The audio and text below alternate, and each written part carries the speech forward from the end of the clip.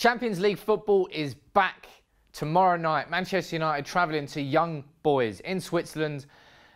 An easy start on paper for Manchester United back in the Champions League this year, but let's see what goes on in Switzerland.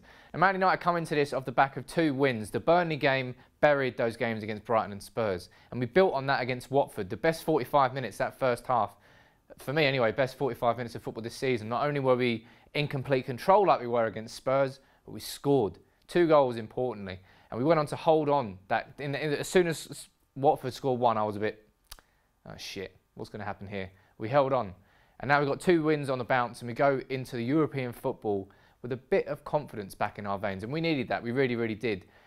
And here, if you don't know already, is the travelling squad for Manchester United. It's all the usual suspects, but there are a couple of notable things. Luke Shaw, he's back in the squad after being rested against Watford, rightly I think as well. Now Diogo Dalot, he's also in the squad. And more importantly, I suppose, in that respect, is Antonio Valencia has been left out, and so is Jesse Lingard, both obviously being rested by Jose Mourinho. Now with Valencia out, that gives Mourinho the option to give Dalot his debut. Now he said before the Watford game, because Dalot played for the under-23s prior to that, he said if he can come through 90 minutes of that, he's ready for action. And he did get through 90 minutes. So I've got him in my predicted start 11 for the game. As you can see, there's mine there. Let me know what yours would be in the comments. Now, I'm going to go for Romero in goal because I think Mourinho might be rotating his keepers again in European football, well, in certain games anyway. And I think he might do it in this one because he likes Romero. They've got a good relationship, and I think he wants to give him a few games. So that's why I think I'm going to put Romero in here. Now, Luke Shaw coming in back in at left back with a centre-back partnership, probably of Lindelof and Smalling. Smalling, fantastic against Watford. He can keep that up. He can start every single week for Manchester United.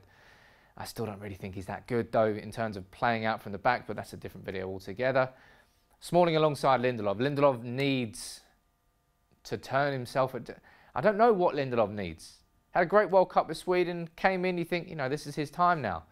Made some catastrophic mistakes towards the start of the season. Those individual mistakes that defenders are remembered for. And you don't want Lindelof to do any more of those. So I'm going to start him alongside Smalling rather than Bailly. I think Lindelof and Bailly right now, anyway, it's not really a partnership that works. They're too hot-headed, both of them. Now, at right back, you could put Ashley Young there, you could put Matteo Darmian in there, but I'd love to see Jose Mourinho putting Dalot there. I think making his debut in a European game is an easier introduction to life as a Manchester United player because the pace is slower there than it is in the Premier League, and it'll be a good way for United fans to see what Dalot can do. So let me know what you think, whether you would start him there.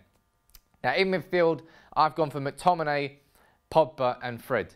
Now I'm going to give Matic a rest because last season we used him way too much, and this year we need to rest and rotate him. You could put Andreas Pereira in there, but I think away from home in Europe, Mourinho, he's going to be playing for the draws. He wants 3 wins at home in the Champions League and a point away. That's the way it works in group stage football. That's the way that Mourinho has won the Champions League multiple times. I've got to trust in whatever he does, although the stuff against Sevilla last year, probably the worst moment for Mourinho as United manager so far. But I'm going to start McTominay there behind Pogba and Fred. Fred obviously rested or dropped for the Watford game, and Pogba had a great game against Watford. He really doesn't need to score or get an assist to have a great game. He just needs to control the midfield and control the tempo, and he did that against Watford. And I keep him in here so we can do the exact same thing against Young Boys.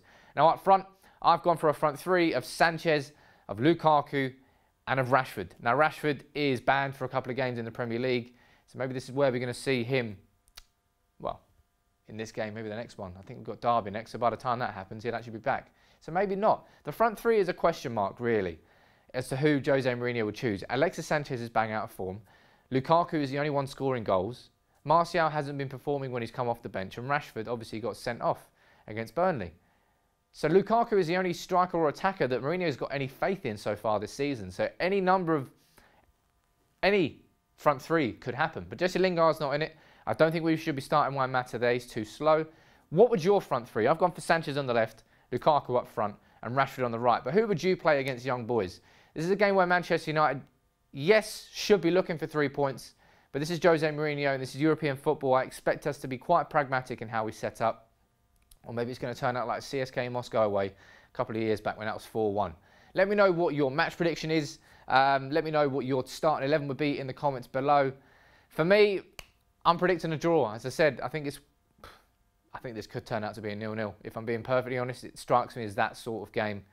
But let me know what you think in the comments below, as always. If you're new to United People's TV, drop a like on the video. We'll be here tomorrow night, as always, with a match reaction after United's game against Young Boys. Until then, take it easy.